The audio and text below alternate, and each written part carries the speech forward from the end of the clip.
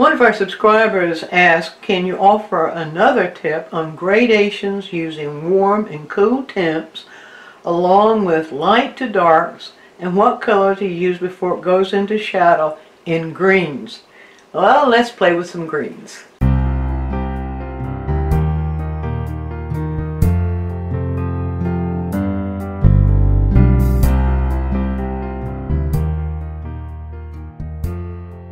Greens are really elusive because there are two things that we have to take into consideration. One, what happens to the paint when we start lightening a green or making it lighter? And then the other is what is actually happening in nature, especially in the foliage of nature when it's under bright sunlight, and yet we see variations in the greens under the light and variations in greens under the shadow. So what do we do with the paint to make it translate what we're looking at? So I'll give you a few little pointers of what to expect. Now, this is going to apply to just about any medium you're going to use, because anytime you add white to any other color, whether it's watercolor or pastel, acrylics, oils, or gouache, when you add white to it, the white subtracts out the warmth, and so we have to compensate for that. Now I'll get to that in just a minute, but this person asked about shadows first, asked about the gradations that we see that goes from shadows to light or lights to shadows. So I want to explore a few things with you to show you how to think about this thing. This is not all the answers, but this will get you going. To start with, the greens. Learn to think with the color wheel. I emphasize this in so many of the quick tips. Learn to think with the color wheel. The color wheel is going to be your best friend towards figuring out what to do. So if we're in green here in the color wheel, then as things move into shadow, two things happen. They will get cooler. Of course they get darker. That's one thing. So three things happen. Well, as they're getting darker, they'll get cooler. That means that some color that's moving in the direction towards blue needs to be added in. And the other thing that's happening is it gets less neutral. What that means is some color that has the complement in it needs to be added in. Now when you do those two things, it feels more like shadow, or greens in shadow. If you just add black, it will look dark. It may look the same value as the shadow, but it won't feel like shadow. Or if you just add a darker green, same thing. So unless that darker green has in it a little bit more blue and a little bit more of a complement. So that's the thing to remember in greens. I'm going to give you just a little bit of an illustration here to show you what I'm talking about. So I've got two greens here on the palette. One is more of a neutral, a natural green, the kind of green you might find in nature. This is a middle value. So I'm just going to make a little bit of a splotch here to show what it's kind of it's closer to middle value. It's not exactly middle value. Now let's just take this and look at the principle I just talked about. So on the palette, I'll pull some of this color. This, by the way, if you want to know what that color is, I have taken the Rembrandt Viridian, 4 parts of Rembrandt Viridian, and I've added 1 part of Rembrandt Transparent Oxide Red, and that gives me this character of green. Now, let's go to the principle I just talked about. Remember I said as it goes into shadow, this would be just at the, you might call the shallow shadow area of the shadow of green. Alright, if as it goes into shadow, I said it needs to move towards blue. I'm going to add just a little bit. Now this doesn't mean a whole bunch of blue. It means just a little bit. So I'm going to add just a little bit of blue. This is ultramarine blue I'm adding in here. And you see on the palette, as I add that little bit of blue, it gets darker. But I need to do something else. So well, first of all, let's see what happens if I put a little bit of that. See there, it gets darker. Begins to get a little darker. Begins to feel a little bit more like shadow. Now let's keep moving it. I'm going to add just a little bit more of the blue. And as it moves deeper in the shadow, it begins to lose its saturation That's when we begin to add the complement. So I'm going to move into alizarin crimson, which is a red. Red is complement of green. Just a little, not much. Alizarin crimson is a very strong color to begin with. So I'll add just a little, and I'll test it here on the palette. If it goes towards red, I've added too much. So if I pull it over a little bit more, now watch what happens. We can put it right here, and you can see that gives us that dark shadow green, the feeling of the dark shadow green. So we have here, the person asked about gradation of warm and cool. We have here the gradation that moves from this middle value or dark middle value of green towards the dark. It also has the feeling of shadow. Now, if we wanted to get it in really, really deep shadow, where all the color disappears, we can go into more of the red, more of the blue, and we're going to get something that looks like black right here. That will translate, in a painting, that will translate as deep, deep shadow. You don't see a lot of that, but you will see that if you use that, it feels more like shadow than it would be if you use black or something like that. So, now, but what about when it goes towards light? What about when things in green begin to move into light? Now, this, I'm talking about things that are in a direct light, direct sunlight. This is not the kind of, well, this doesn't work as well under overcast. There's a different thing you do under overcast, so just hold on to that thought for a moment. Let's move in this direction. What happens in nature when green is under a bright sunlight? What happens is it moves the opposite direction. The green begins to pick up more and more yellow, and you can see that for yourself, especially if you look at a forest, a green forest, and the foliage, and you compare the color of what you're seeing in light with the color of what you see in shadow.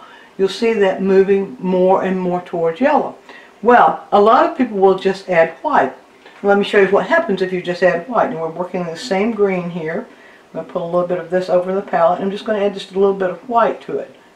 Okay, what happens when you add just a bit of white? I'm going to put this right up here.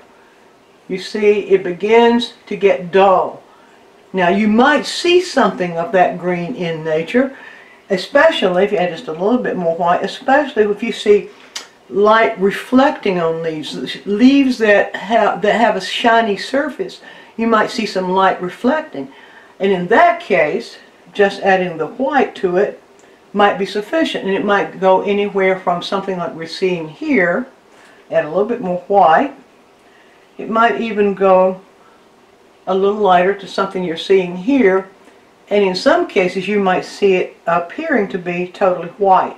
Now that you can look for as reflections off of foliage when it's under bright sunlight, right there. Now, but let's look at what would happen on the leaves themselves when the light's shining on them. When you add white into green, you subtract the yellow out.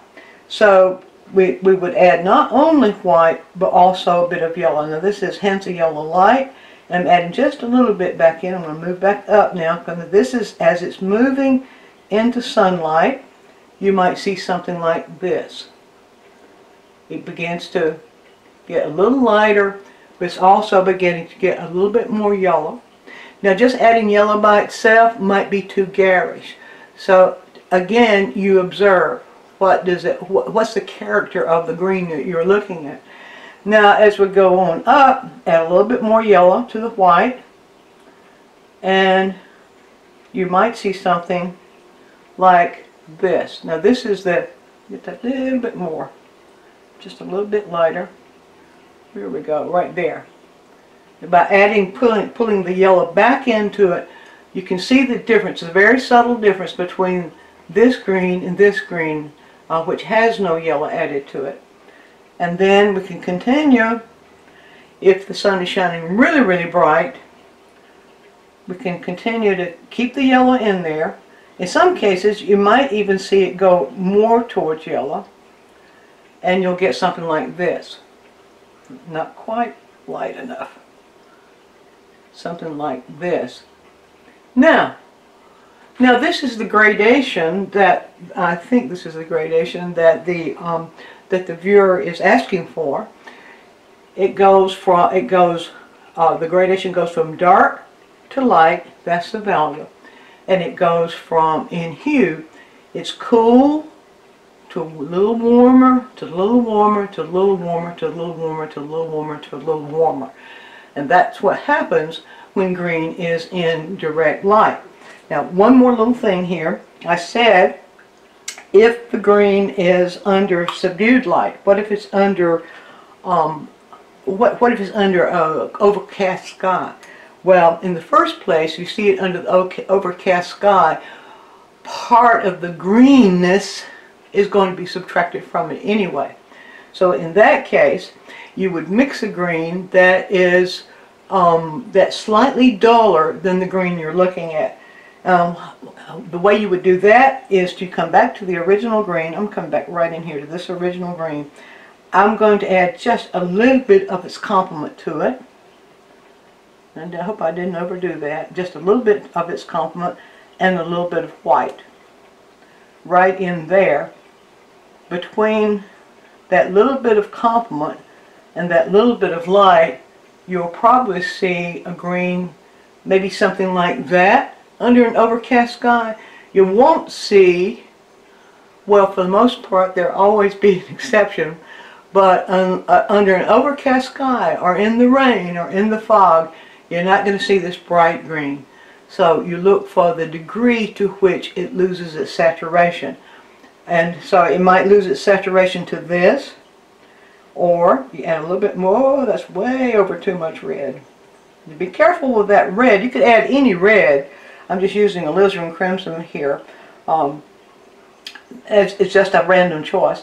Okay, let's add a little bit more white into that. You can see on the palette here what's happening. We get this. There we go. That's even more olive green. So just keep in mind that when green is under the bright light, you're going to have a gradation that goes from the darkest dark to the lightest light. It's going to be from cool to warmer, and it's actually going to be less saturated as it gets darker. It really gets a little less saturated as it gets lighter.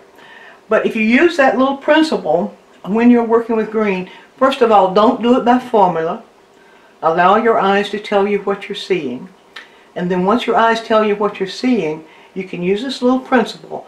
As it's going into shadow, it gets a little cooler and a little bit more neutral. The deeper it goes into shadow, the more neutral and the cooler it gets.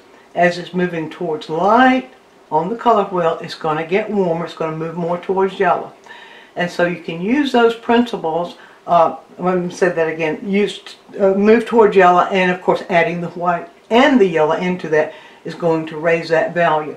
So you can use those principles and then observe the color that you're looking at, play with the mixtures within those principles, and you'll be surprised at how close you can get to the green that you're looking at. Hope you enjoyed this quick tip. If you have questions or a suggestion for a quick tip, leave us a comment right down here in the YouTube comment box. And take a trip over to DyingMinds.com and look at all the things we have there for you, including full-length video tutorials.